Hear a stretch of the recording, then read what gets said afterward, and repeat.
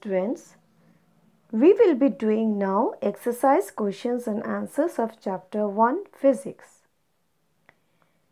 Section 2, number A question, explain the following terms. Volume. The amount of space occupied by an object is called its volume. Area. The amount of surface covered by an closed shape is called its area. Density. The density of a substance is defined as its mass per unit volume. Speed. The speed of an object is defined as the distance travelled by it in unit time. B. Short answer questions. What is volume? State its function. The volume of space occupied by the amount of space occupied by an object is called its volume. Its SI unit is cubic meter. What is area? State its SI unit. The amount of surface covered by a closed shape is called its area. The SI unit of area is square meter. Number 3.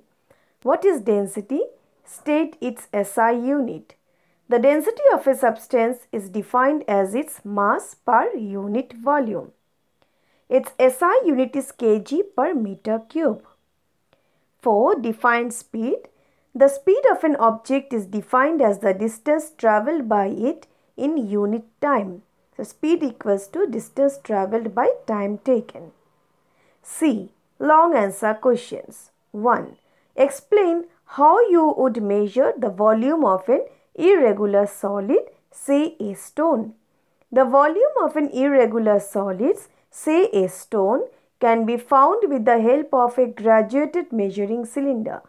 The measuring cylinder is half filled with water and the water level is noted as V1. Then the stone is immersed completely in water with the help of a thread. The reading of the water level is noted as V2. The difference between the readings V2 minus V1 gives the volume of the stone. The mass of the stone is determined using a physical balance. Thus, the density is found using the formula D equals to m by V2 minus V1. Question number 2. Explain how you would measure the area of an irregular shape using a square centimeter grid. The area of an irregular object can be obtained by drawing an outline of the shape of the object on a graph paper of 1 square centimeter marked square. The number of complete squares are counted. Next, squares more than half are also counted as a complete square. Squares less than half are left and not counted. The sum of all the squares counted gives the area of the shape in square centimeters. And you can make any irregular shape and you can draw like graph. No need of graph paper. Simply you can draw by drawing lines in your copy. Question number 3. Describe how the density of a solid can be determined.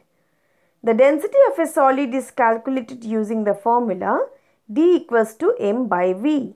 In case of regular solids, volume can be calculated using formula volume of a rectangular block, that is length into breadth into height.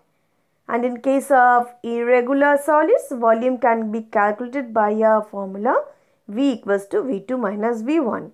And mass is determined by using physical balance. So for regular solids, we will find the volume by multiplying length into breadth into height.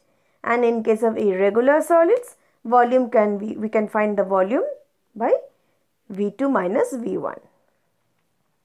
So students, here we are finishing the question answers portions. Next we will be discussing about the numerical questions. Thank you.